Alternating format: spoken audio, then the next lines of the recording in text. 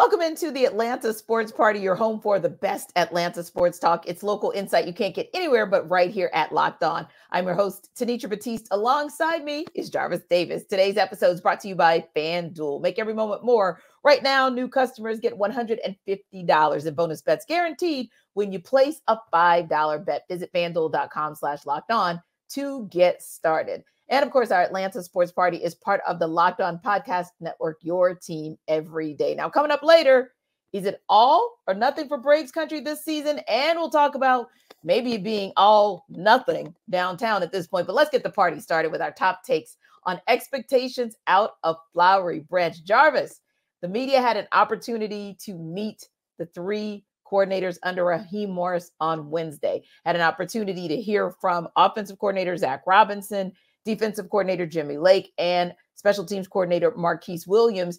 And when you think about some of the things that they said and kind of looking ahead to this upcoming season, who do you think has the opportunity to really have the biggest impact in year one under Coach Ra amongst these coordinators?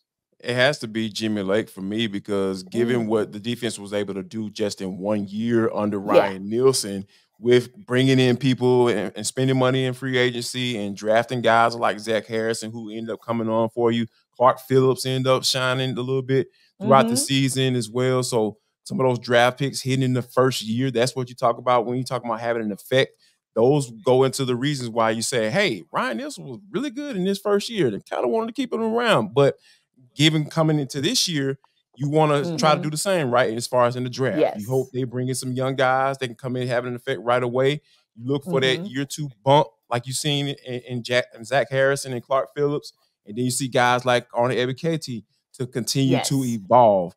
They're going back to the 3-4 defense, which is what they spent 2 years under DPs, making sure they try to, build that multiple 3-4 type defense out.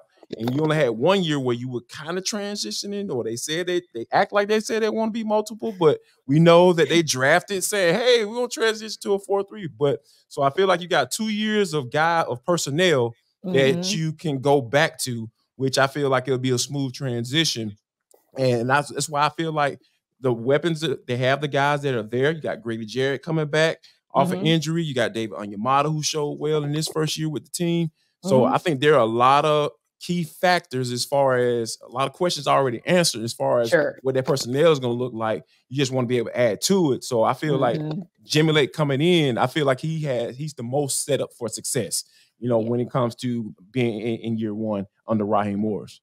Now, I think if you look at it from that angle of having the ability to have the biggest impact based on you're set up for it already. And we'll talk a little bit about that. We'll go back to some of the reasons he's set up in a moment. I would agree with you if that's the rationale, because I think that's a great angle and a great rationale. But I'm going to go with, and let me just say this about Marquise, because that's not my answer. It's actually Zac Robinson. But let me just say this about Marquise. He would be like maybe the 1B for me, because special teams did have an off year. Younghoe Koo was not himself in terms of being as accurate. He hit as all his field goals, which is a very high standard. Yes, exactly. So that's the type of thing where you're like, if Koo misses anything, then it's off. It wasn't. And more importantly, we had gotten accustomed to seeing the Falcons flip the field, and they just weren't able to do that. And granted, a lot of that had to do with Cordero Patterson not being there, but I'd love to see what a bounce back year looks like. And obviously Raheem Morris would love to see it as well, because he decided to retain Marquise and believes in the way that he approaches special teams. But for me, I think that the guy who has the opportunity to have the biggest impact is Zac Robinson, because hell, where you going but up? I mean, let's just be real. Like that 19 points, you can't go nowhere for 19 points a game, right? Right. There it is. You can, everywhere, Jarvis. Can we break this down? We could go to red zone offense. Check.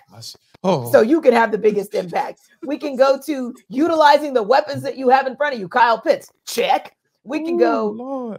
Exactly. We can go into, oh my goodness gracious, can you find a slot receiver that can actually give you something and tear things up in the middle and all over the place? But also, I love something that Zac Robinson said. As much as we put a lot of emphasis on the fact that you have a Bijan Robinson, a Tyler Algier, and possibly a Cordero Patterson, i.e. your running back room is tight.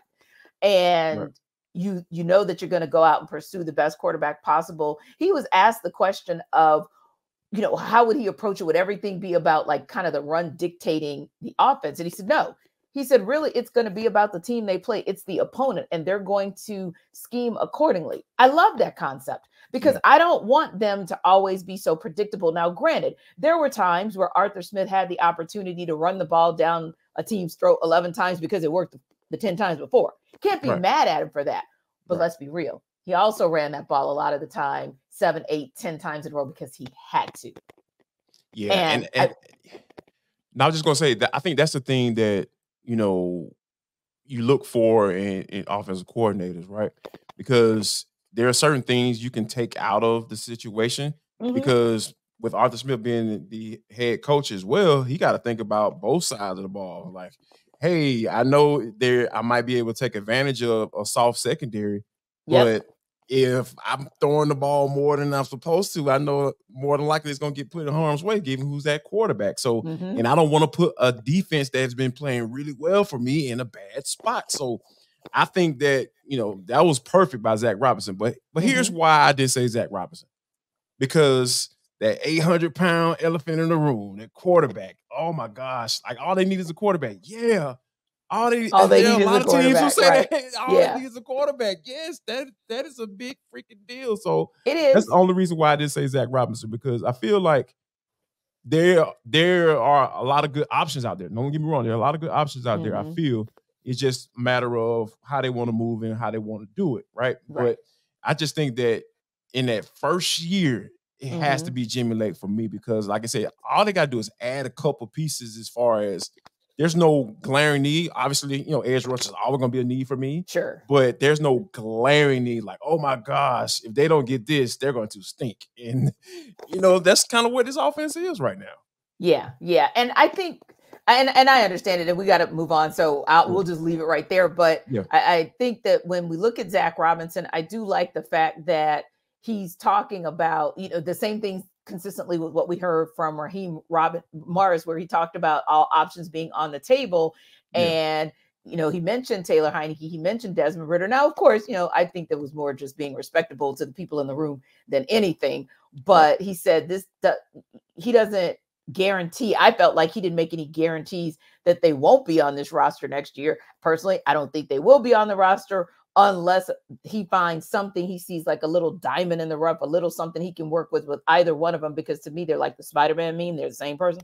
But if he can find a little something, he can find a little something between the two of them, he'll be like, I'll pick that Spider-Man, not that Spider-Man. And then that could be his backup. But I think other than that, at the end of the day, I also feel like without tipping his hand, they all but guaranteed that those guys won't be on the roster. He didn't use the word elite processor exactly as Raheem Morris stated it, but he pretty much used elite processor and what he's looking for because he had the template. He's already seen what greatness looks like. He saw Matthew Stafford. And even if it's not just outright Matthew Stafford Hall of Fame type greatness, you kind of know what the blueprint looks like and what it is that you can work towards, whether it is a revitalization or an evolution of Justin Fields, or whether it's bringing in a rookie quarterback and not having him try to be the second coming of a CJ Stroud, but more so being solid enough to get you where you need to be, because to your earlier point, you've got enough in your defense and your special teams is going to bounce back to be able to give you a team that is pretty solid in all three phases. And real quick. So I think that, I think one of the decisions on one of those guys is pretty much made, and it might be financial, right? Because if Taylor Heineke is cut, they could save $7 million against the cap. So, like we talked about where they go in those options, right? Kirk Cousins probably gonna cost some nice change, so you might need, or even Justin Fields, Fields. You know what I mean? Because you don't know, you're gonna keep some money in the coffers because you got his. If you pick up the 5th-year option, obviously you're going to do that. So you got about 2 years left. And then, hey, we talking $35, $40 million a year. That's what the going rate is for starting quarterbacks in the NFL today. So I think that decision probably is already made. But I'll be interested to see what they do with Desmond Ridder going forward. Yeah, me too. Because then the flip side is how, the Taylor Heineke at least gives you a slight edge of veteran presence, but I put emphasis on slight. It might not be worth the money, to your point, that you have to put out for him. And real quick, because I could not wrap this conversation up without at least going back to this, because I know it was exciting for me to hear, probably for you too as well, when Jimmy Lake confirmed that they'll primarily operate in the 3-4 scheme. Now, of course, that doesn't mean we won't see hybrid looks. We know that, but that's the base. And what he said also was that there were 3 guys that you could really be multiple with. A couple guys, you can put them right there at the line of scrimmage, and blitz off the edge. And it goes back to some of the guys that we were just talking about that showed flashes last year, and for different reasons, maybe slow in the first half of the season, or maybe injured on the back half of the season. We didn't get to see all of it in its fullness, but I think that Jimmy Lake feels like he has, to your point, the personnel, maybe with the addition of an edge rusher, but the personnel is there in that linebacker core to be able to do the things that he wants to do, playing fast, playing physical, playing free, but also playing with varied variations of schemes and being able to pull it off successfully. And that's the thing. That's kind of the beauty of switching between, different odd and even front, right? Because you had the first 2 years of the Arthur Smith regime was under Dean Pease. Yep. He runs a multiple 3-4 type defense, right? Mm-hmm. So there was some skepticism because of Grady Jarrett, obviously being a natural 3 technique guy, but he flourished that second year. Yes. And Dean Pease's defense. So he had a very productive year that year. So and then when you transition to Ryan Nielsen, you start to bring in some guys that can play in the even front. So I think that combination of still running the multiple, because it's hard to transition straight to a even front, right, in 1 year. So being that they weren't fully hadn't fully transitioned to an even front, I feel like the best route to go was to go back to the base 3-4. And I think you definitely got the personnel already on the roster. All you gotta do is just add to it. Like, as many doggone edge rushers you possibly get. Draft all of them. If you want to, exactly. Yep. The sports party will have a party if you do that. We will. Yeah, absolutely. Never will you hear an ill word. Yeah, never will you hear an ill word from us if you decide to do that. Listen, when we come back, we're going to deep dive into a situation that is certainly feels like it's much more dire in downtown than it is in Flowery Branch. We'll talk about it on the other side. This episode of our Atlanta Sports Party is brought to you by FanDuel. Get buckets with your first bet on FanDuel, America's #1 sportsbook. Right now, new customers get $150 in bonus bets with any winning $5 bet. That's $150 if your bet wins. Bet on all your favorite NBA players and teams with quick bets, live same-game parlays, exclusive props. And think about this. You've got All-Star Weekend coming up. You've got a couple of things that are new where you have Steph Curry going up against Sabrina Ionescu, and that's new. It's a 3-point challenge. You might want to get into it. Also, of course, Trae Young will be participating in 3 events. He'll be participating in the 3-point contest, the skills challenge, and of course, the All-Star game itself. So there could be some pretty cool quick bets out there, some live same game parlays, probably trying to figure out if anyone's going to eclipse, I don't know, the 175-point or 200-point mark at the way these NBA teams are going these days. And of course, the exclusive props and so much more. So don't forget to visit FanDuel.com/lockedon and shoot your shot. FanDuel, official sportsbook partner of the NBA.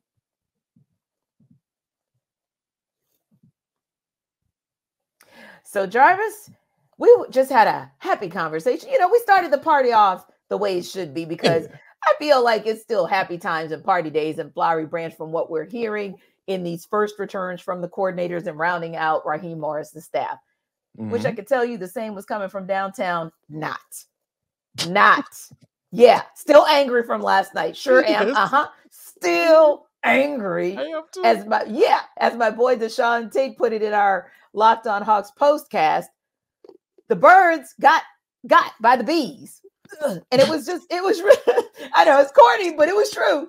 It was corny, but it was true. And it's really one of those situations where, Jarvis, we used every cliche that is out right now. The math ain't mathing. Make it make sense.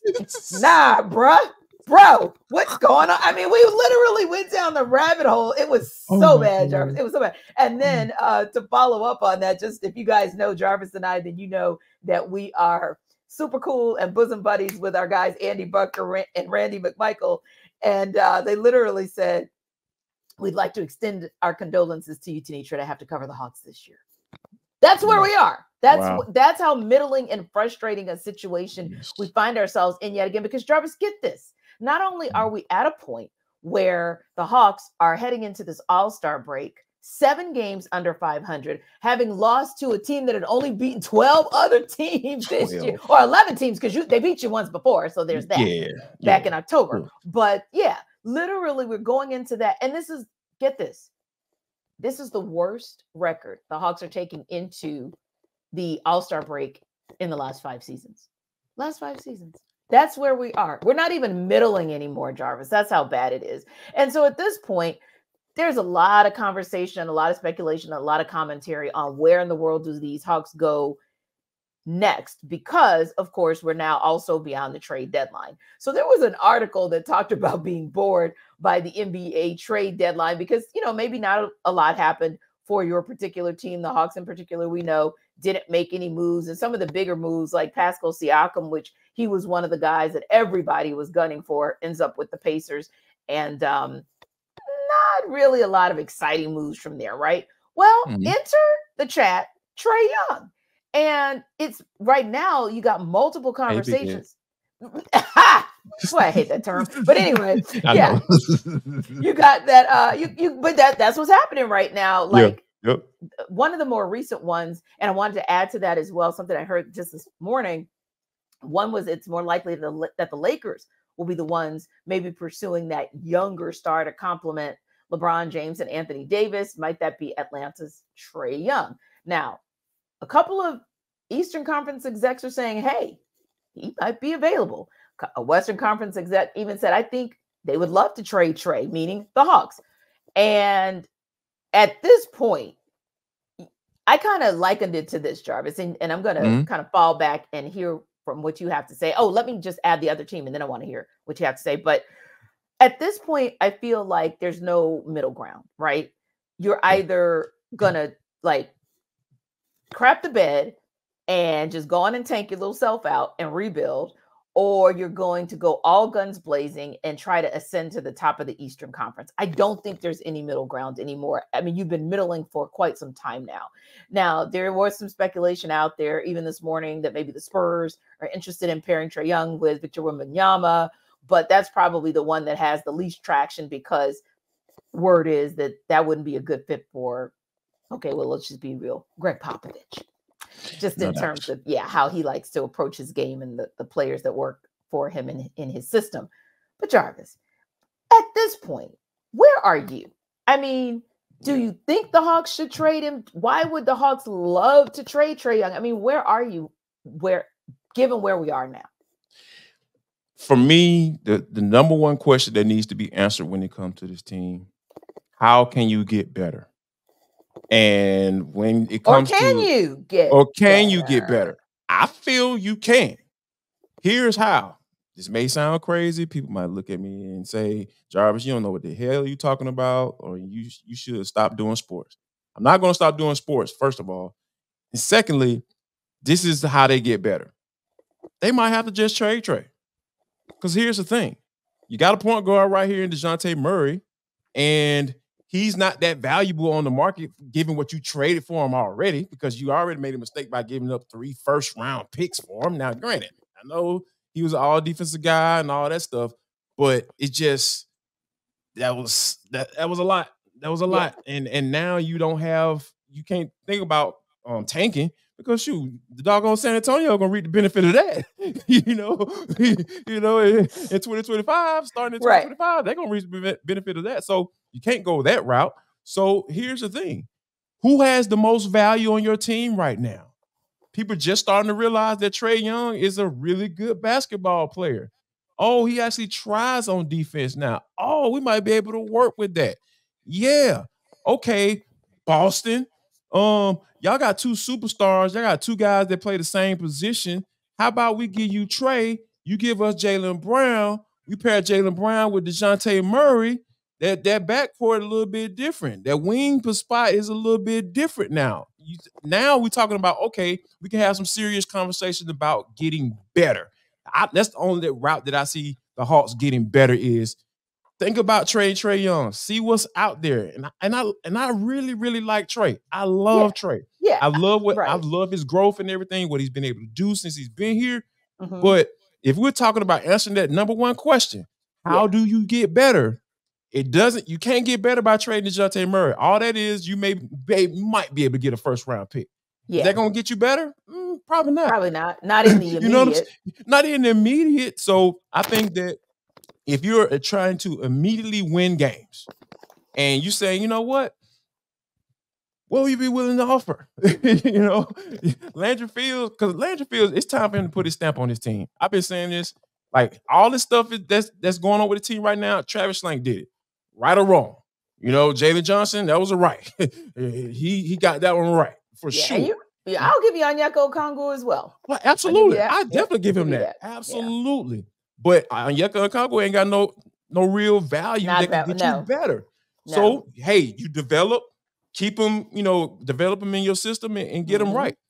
Like, so for me, I just feel like if I hate to have to go that route, but if the Hawks want to get better, if that is the number one goal, just to get better, right, they have to seriously consider Trae. But I think that's the question. Do they really want to? Because I think it is. Yeah. You on to something. I'm with you. I'm not sure because remember, last week's statement was the R word, resulting.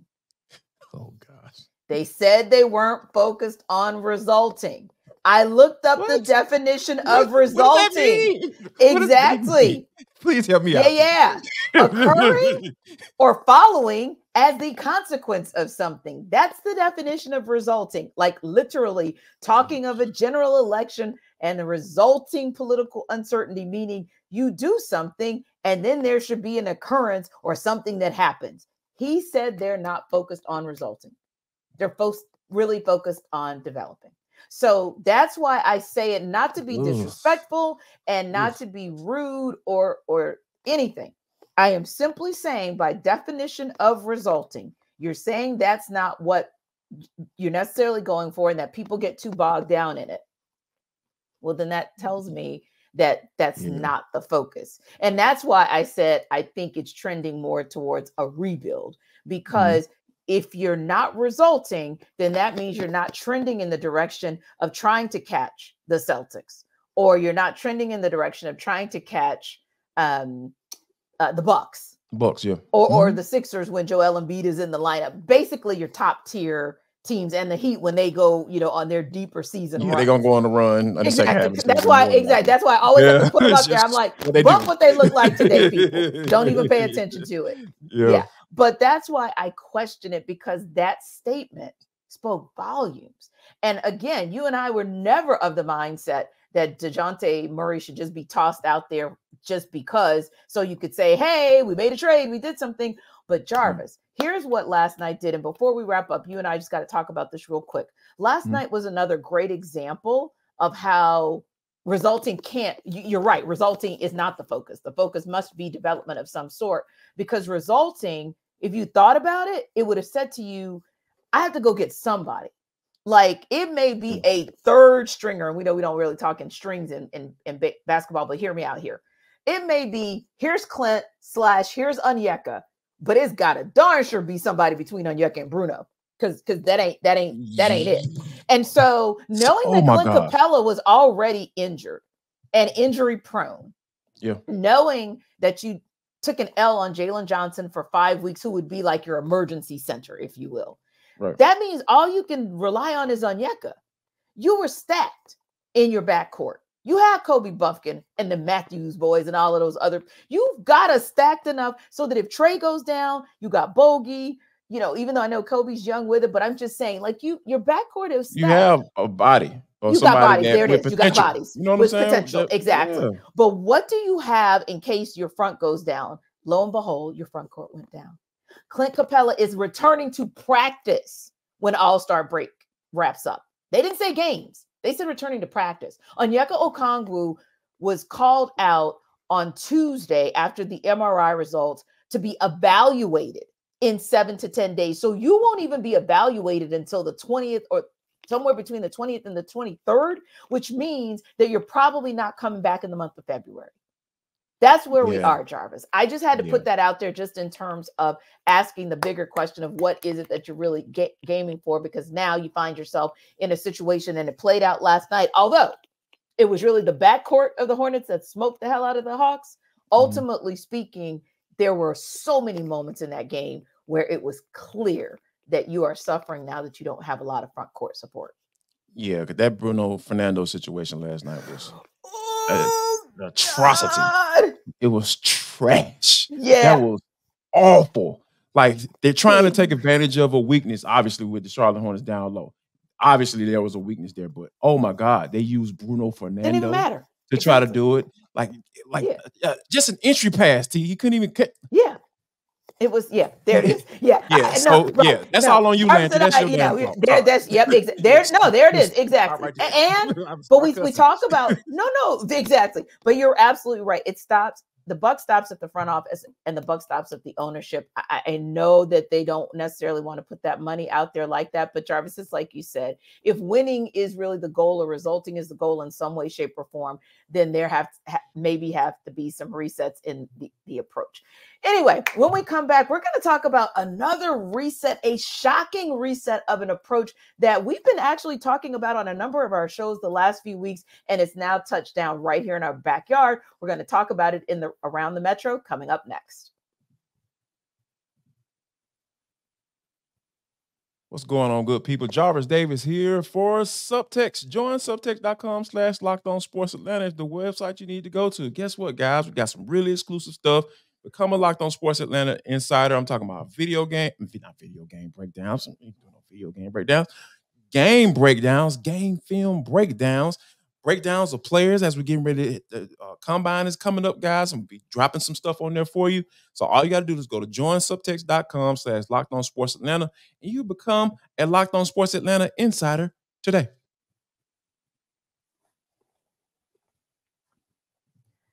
Jarvis, you want to talk about dropping some knowledge? Woo! We got a bombshell earlier today in Atlanta Metro. South Carolina is hiring Georgia State head coach Shawn Elliott as its tight ends coach. And it's very interesting. And also, he'll be doing some work with them as far as like game coordination as well. Now, what makes it interesting is this.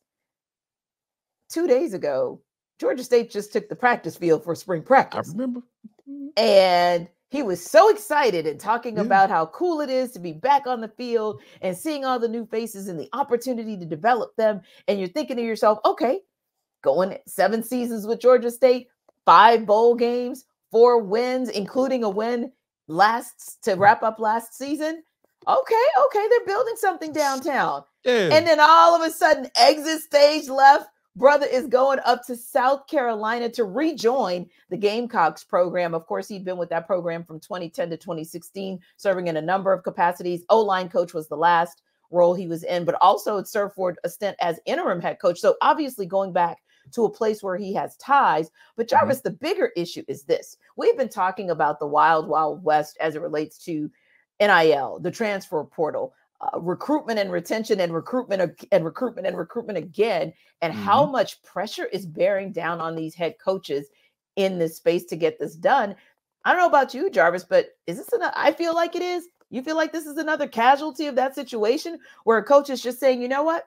I'll just tap out. I can go over here and I can be an assistant coach and I can have so many more resources and still do the thing I enjoy without having to deal with the headaches that are coming with all of the rest of this ancillary stuff. I read a quote from the man himself, Shawn Elliott. As hard as this decision is professionally, it's something that I must do personally. That explains it all. That explains it all. The recruitment of recruitment of the recruitment of the recruitment of the recruitment of the recruitment. That is going That's it. on. I mean, Lord, sorry. I'm gonna have to edit that out. Tenitra, sorry. Sorry, But as I always tell you, you better call me today. You better never call her me. So you can call me that all day long, sis. All day long for my sis. No problem. Yes. No problem. For those who don't know, my wife is named Tanae. Yeah, so exactly. yeah. And we're y'all. actually Tenitra, first cousins Tanae, in our minds. Yes. And we're actually like the same person in so many ways. But I always tell him I'm gonna stand behind in her shadow when it comes to calling a wrong name with no problem. But yes, not that I embarrass myself. Back to Shawn Elliott. Wait. Can I just defend my brother? His wife has been an amazing, amazing professional at Georgia State for many, many years. So just so you guys know, he was stream of consciousness. Continue, my brother. Absolutely. So yeah, so Shawn Elliott, I think that quote just speaks to a lifestyle, right? Because you're willing to put up with certain things. Sure. You understand, like, okay, the transfer portal gonna be a little different, but oh man, now these cats can go out every year. They get one free transfer. Now they want NIL deals. And shoot, I'm at Georgia State. What you mean a collective? I haven't heard of any. I don't know if you heard anything. No, not at all. So, these cats coming in with, demands and it's now granted, I love these cats got some leverage, when it comes to negotiating and all that stuff and going with play ball and all that stuff. I get it. But oh my gosh, I feel sorry for these coaches. They getting paid some money, but he ain't getting paid enough money to put up with this stuff. Like, if he Kirby, you get paid $10, $11, $12 million a year. Yeah, I mean, I might be able to put up with this headache. You know what I'm saying? You also might be okay with that. Right. And if you're Kirby Smart, you also have a juggernaut of a program. Like you literally got a machine. Because as we were hearing the news on Wednesday about him losing or his special teams coordinator moving on, Jarvis, in the same breath that Scott Cochran was out of there, they already had not just his replacement, but a whole tiered game plan of how everything was going to play out. They're not going to skip a beat. And so when you look in the recruiting space, yes, you're going to see Kirby pop up at certain things himself. Yes, you're going to see him do some hands-on stuff himself, but there are also going to be a gauntlet of people right there with him to help him through that process. That is not the type of resource that a Shawn Elliott would have at a Georgia State. Why not? Why not go down the street and say, you know what, Shane Beamer, you do all of that. Help you out. I can help you out, young man. I'm happy to help you, but you go do all that. Exactly. So no, I can't. It was a shock to us because Shawn Elliott is, even as media professionals, there are certain coaches that really give us so much love and so much respect and allow us to kind of come in their space to do our jobs. And he's one of them, always willing to allow the media to come into the space and be a part of that Panthers program growing. So we'll miss him in that regard. But Jarvis, nothing but much love and respect for the decision that he had to make. And speaking of love and respect, Braves country, it's time. Pitchers and catchers have reported to North Point, Florida for spring training. And not just pitchers and catchers, but as per the Braves' usual, other guys have already shown up to start working out. Michael Harris II, Austin Riley, newly minted Brave Jared Kelnick. So you already got those guys raring to go. And not just showing up, but ready to show out. As AJ Minter said it, he said, quote, yeah, it's World Series or bust. Like, that's where we are. And you know what, Jarvis? Is it? For me, it is. It has to be. It has to be, because when you think about, and it's going to make the regular season a little bit, it's going to lessen a little bit, you know what I'm saying? Because they had such a great regular season last year. And you're almost at the point where you're just, all right, don't be so good during the regular season, then just pick it up toward the end of the year and then just take it into the playoffs. And plus, can we not lose to the Philadelphia Phillies again? Like, I don't want to see that. I promise you, T, I don't want to see it. I'm tired of it. I hate the Phillies. I've always have. Darren Dalton, Lenny Dykstra, all them John Kruk. I just can't stand them. So yeah, we can't lose to a team that we spanked during the regular season and then come in the postseason and we getting our butts kicked up out of there. I can't do that. I can't stand to do that. So yeah, I'm with AJ. World Series of bust. Let's make this regular season exciting. Get another divisional flag and put around the stadium, and let's do something in the playoffs, man. Let's just get there. Once we get there, we'll be cool. We'll figure it out. Exactly. Yeah, you'll figure it out. Yeah, get to the postseason and do whatever you can to. I don't even want you having to go to the Phillies if at all possible. Like go around them because it seems like you got everybody else in check and you're good. I'm with you on that because I Yeah. said that like, oh yeah, I Yeah. want to play the Phillies. Nope, I said it too. I was like, oh yeah, we Now I don't got see them. no We more. got no, sir. No, stay wherever you are. In Stay over there. Yeah, stay right. Stay over there. Over there. Go, yeah, stay over there. No, it's good. But I like it. I like the moxie of him. And it goes back to something Michael Harris II said as they started spring training as well. We're the culture.